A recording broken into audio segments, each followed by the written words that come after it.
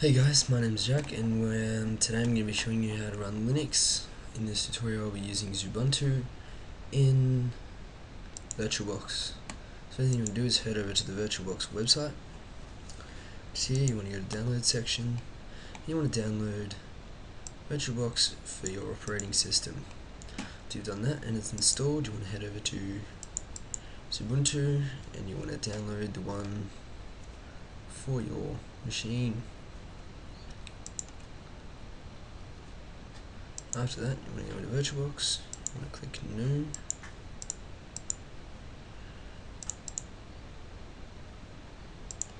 want to click New, you want to click Next, you want to type in xubuntu, or you can name whatever you want, just make sure Linux and Ubuntu is checked. You want to click Next, you can add how much RAM you want as long as it's within the green. Click Next, Next, Next.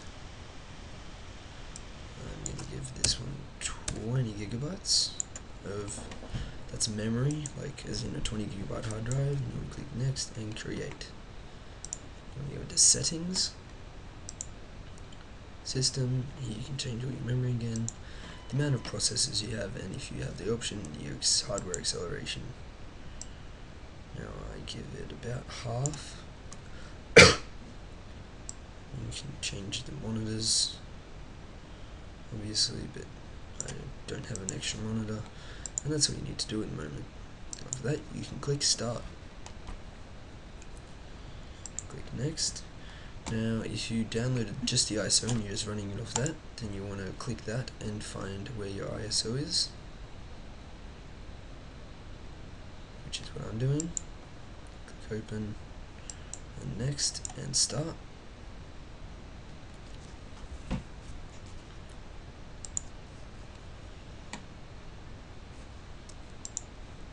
You can click space,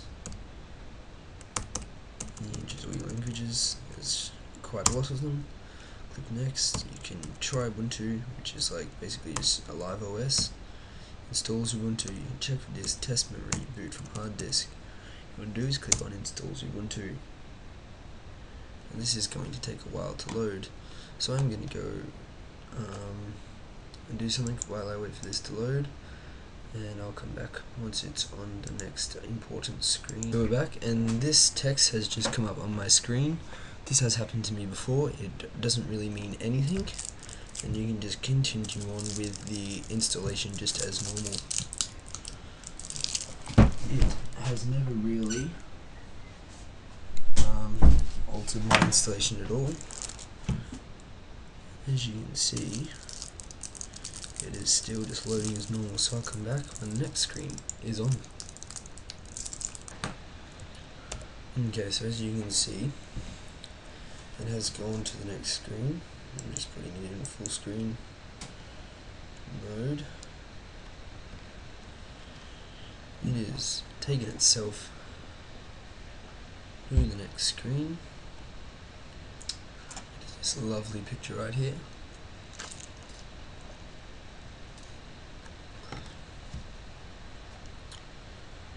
And as you can see, there's the name of the hard drive, the machine. You can click to get into full screen, it's just right control, it has to be the right one, and F, and it will take you into full screen in VirtualBox. And this is probably going to take a while to load, so I'm going to go out of that. Pause. Okay, as you can see, the installer is now loaded up. You can see you have all your languages that you can choose here. We're going to choose English. Click Continue.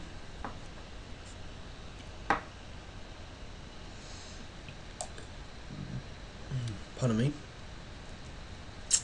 This does take a while because one, it's in a virtual machine, and two, I haven't given much RAM because my computer is shit. So just waiting for to load.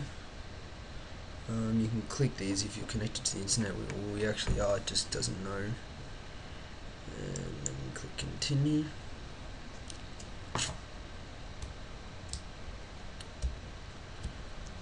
Once it goes to the next stage already,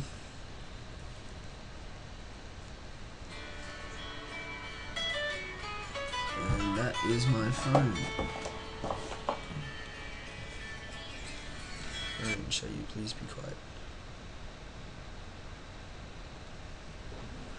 Okay, so we're on the next one. We're on the next bit. You can go here and make several different retarded partitions. But here, we're going to erase the entire disk and install Ubuntu. Now don't worry, this won't erase your operating system on your computer at all. So you can see the 21.5 gigs. Nothing else to install it to. So you just click install now.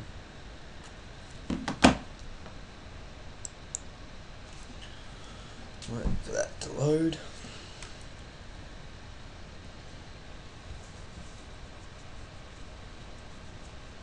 Going, as you can see down here, it is installing the operating system right now. While we're going to set up our user accounts and time zones and things like that. And just waiting, because this does take freaking ever.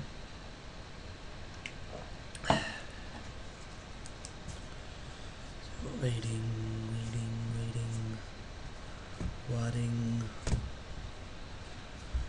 Come on. Probably it's taking a bit longer because I am recording. Setting up the partitioner. Down here it'll tell you exactly what it's actually doing at this very point in time. As you can see, it's setting up the partitioner. Okay, we have time zone. We are in. I live in Brisbane, Australia. So we click that one. Here it's done all the partitions. It's just detecting the file system it's just created. Since we go to the next bit already, pretty much nearly be done with the installation.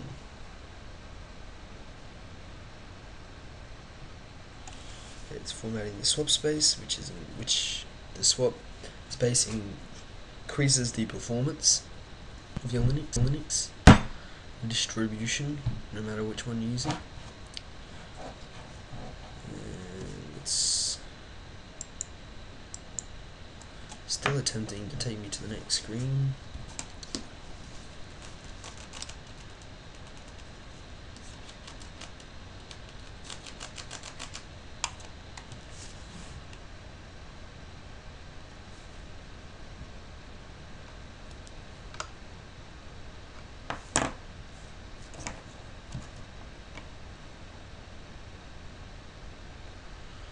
Oh, come on.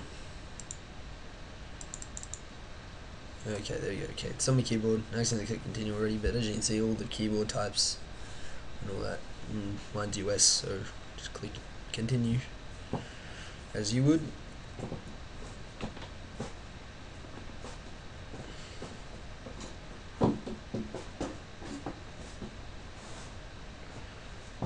Okay, so name.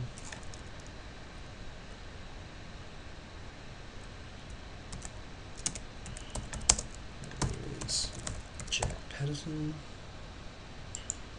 Password.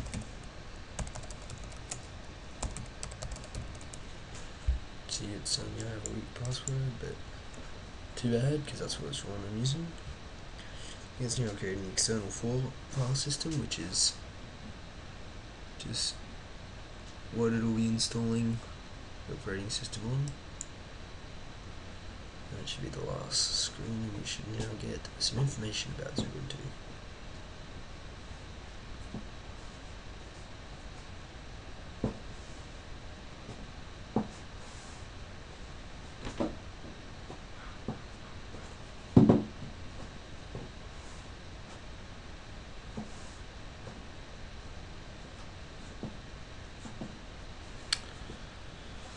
And just waiting pretty much.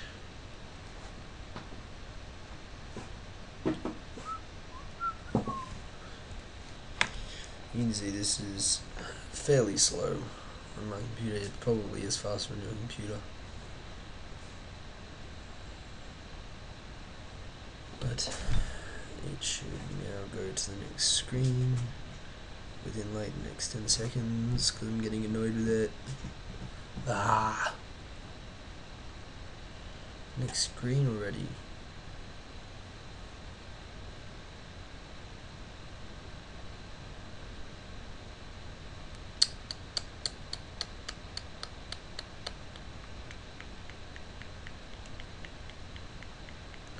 Okay, well, that's pretty much it. That's the last screen.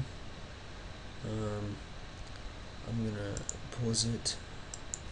Okay, so the installation has just completed, and now you just want to click restart.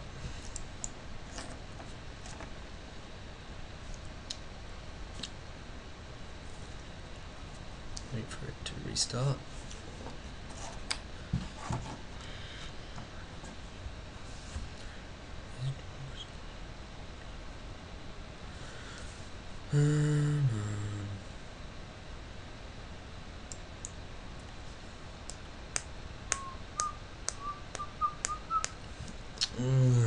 Why are you so slow?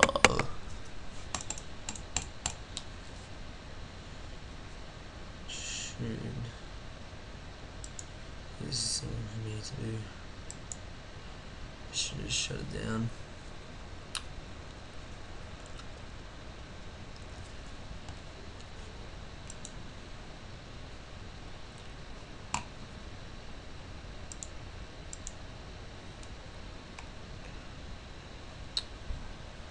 So once it's shut down, you need to go into settings, go into storage, go to that and click the minus, remove that, and then click start. And what we should get is virtual machine to boot into xubuntu. So it's going. It's booting. And wait for it, guys. It's gonna happen.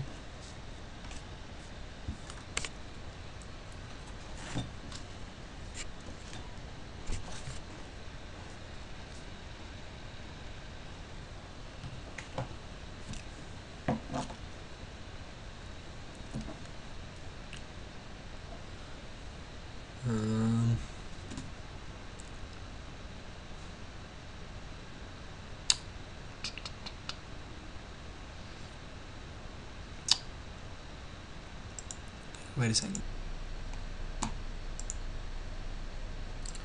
Okay, so after you've clicked the reset button, the restart button in the ISO, it should reset the machine and boot you straight into Ubuntu. So thanks for watching. For more tutorials, like, comment and subscribe. If you need help, send me a message. Thank you.